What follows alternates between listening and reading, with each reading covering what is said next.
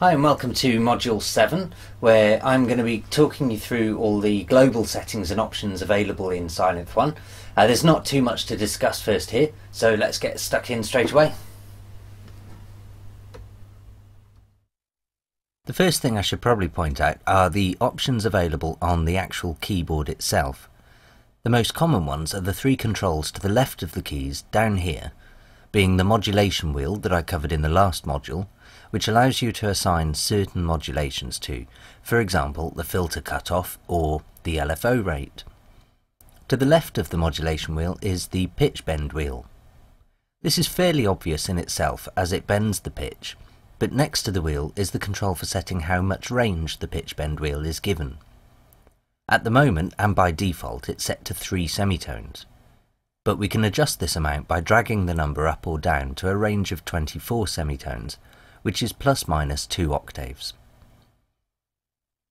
Now to the right hand side of the keys you'll find the settings for the glide options. First of all, these options are best used when the mono legato button here is activated, which will light up. When this is activated, only one key note can be heard at a time, so if I were to hold down the C note and then press the C above it, only the latest note will be heard like this.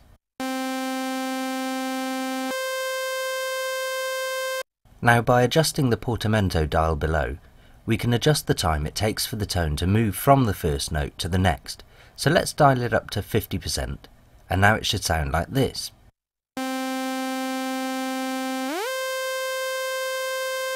Now you can hear the tone glides from one note to the other smoothly. However, this only happens when there is no gap between the two notes. If I want the synth to always do this regardless of there being a gap or not between the notes, the switch to the right of this needs to be in the S position like this, so that now the notes will always glide from the previous to the next, like this.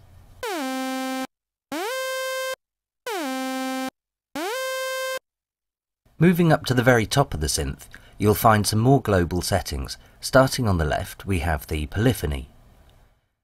This is to control how many notes can be pressed at the same time, and by default this is set to 3, just to save on computer CPU levels.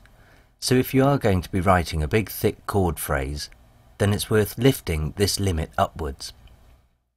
To the right of the Polyphony you'll see a display showing the amount of oscillator voices that are being used, and the amount of potential ones to be used depending on the amount of voices you've given each oscillator and the setting of the Polyphony. So if you have just one voice on one oscillator, but with a polyphony of 16, then your available voices are 16 too. However, if you change the oscillator voices up to 8, and then your total will be a possible of 128 voices. And 8 voices on all 4 oscillators with a polyphony of 16 will allow you to have a total of 512 voices playing simultaneously. To the right of the voices display, you can select Part A or Part B, and each have 2 oscillators inside, and to the right of that is a solo button, allowing you to solo whichever one is currently highlighted, Part A or Part B. Moving further along to the right, you'll see the Sync button. This is highlighted by default, and it synchronises the LFO and delay effects to the host tempo. So if you're using Ableton, Logic or Pro Tools, and your global tempo is set to 128 BPM, then Sylenth 1 will stay at 128 BPM too. Most software synthesizers, including Sylenth 1, have preset MIDI-CC controller commands assigned to each dial or slider. This is so that you can assign hardware or software controller devices to control particular aspects of the synth. For example, let's say you know that you want to use Sylenth 1 in a live performance, and that you know you always want to control the LFO gain on all of your patches. By assigning a MIDI controller to the LFO gain dial, you can always be sure to know exactly which dial to reach for when you're in your performance to adjust the LFO gain. Last but not least, it's always worth knowing that at the very top right hand side of the synth you'll find the Reset All button, and this is essentially a panic button for when you're playing with all the modulations and for some reason the synth starts to self-oscillate and cause a continuous tone of feedback. This is a really rare occurrence, but worth knowing as you start to use everything we've gone through so far. Now let's put all of that information together into a useful example to help clarify a few things, as it can be confusing figuring out the numbers of voices and polyphony, especially when you're using both parts to build your patch. Firstly, we'll look at how to make a monophonic patch using both parts A and B to create lots of width. I'm starting with the initialized patch once again. First, I'll choose the pulse wave for this example, so I'll select that waveform for oscillator 1 on layer A, and I'll turn up the number of voices to 4. So now, when I play a note, you get 4 identical waveforms being produced with one oscillator, like this. Now I'll set oscillator 2 to the same waveform and increase the number of voices to 4. So the sound is even bigger when I play a note, having 8 voices in total, which sounds like this. I'll have to bring down the level of part A in the mixer section now, so that the output doesn't clip. And also, I'll increase the semitone value of oscillator 2 by 4, so it makes an edgy minor third interval, like this. Now, switching to part B at the top, I can use the 2 oscillators in that section there to add more sounds to our patch. What I'm going to do in this case is to create an exact replica of part A, and I'll show you why in a moment.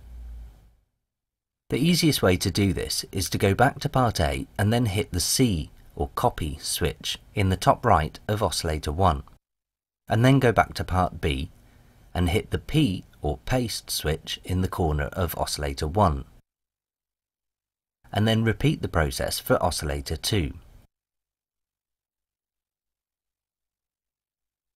And I'll also need to bring the level of part B down in the mixer section so it's the same as part A.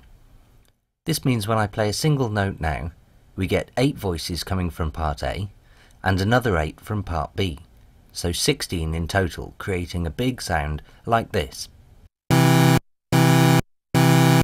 I could have produced the same result, however, by simply having 8 voices in both oscillator sections in part A, without having to use part B at all. The reason for using part B, though, was to create a cool stereo effect with an LFO.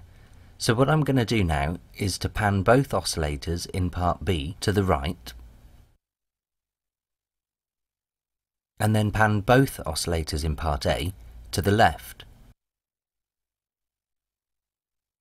Then I'll need to bring the main volume of the patch down a bit so it doesn't clip. Then, when I play a note, we'll get part A on the left side and part B on the right, which you can hear if I use the solo switch now.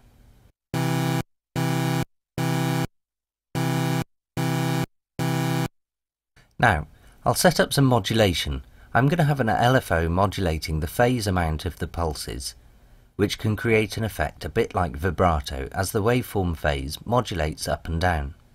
So, I'll choose phase A in the first modulation box for LFO1, and set the amount all the way up in a positive direction. Then, I'll set the gain of the LFO up to max, and the rate up halfway.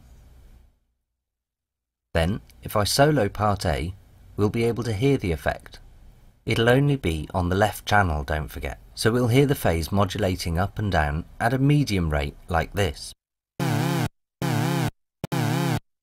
I'm going to decrease the amount of modulation now though, as I don't want the effect to be quite that large. I can do this either by bringing the LFO gain down, or the modulation amount dial. I'll use the modulation amount dial for reasons that'll become clear later on. Now, if I bring part B back in by unsoloing part A, I can apply the same phase modulation to part B by choosing phase B in the second LFO1 target parameter box. If I set the modulation amount to exactly the same as part A now, then they'll both be modulating up and down in unison, which will sound like this. However, what I actually want to do is to modulate the parts in opposite directions, which will create a cool stereo effect, and is the reason why I wanted to use both parts for this patch. So, have a listen now to what happens when I rotate phase B's modulation amount dial across to the same amount but in a negative direction.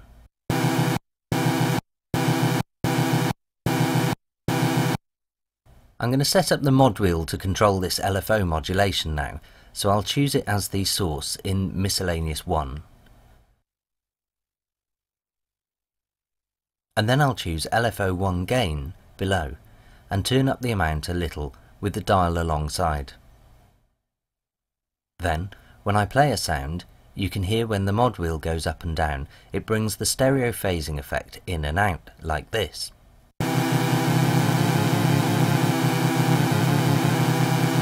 A few other changes I'm going to make are to add some Portamento, so that the pitch slides around.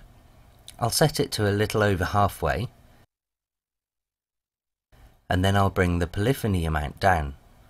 At the moment it's set to 3, which means that 3 notes can be played at once, which will produce a total of 48 voices, spread across 6 different pitches. This is too many, and will make the patch messy, so I'll bring it down to 2, which will only allow 2 notes to be played at once, with a total of 32 voices, which will also be better on the CPU. I quite like the sound when I play and hold a note and then add another note a fifth up, so you get the 2 higher pitches being added to the 2 already sounding, with a nice slide up to them at the start, like this.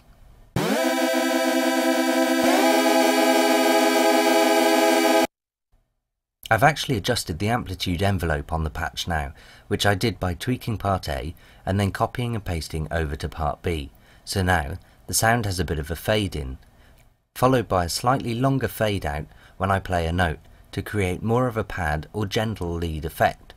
I've also added some chorus in the effects section too. Here's what the end result sounds like.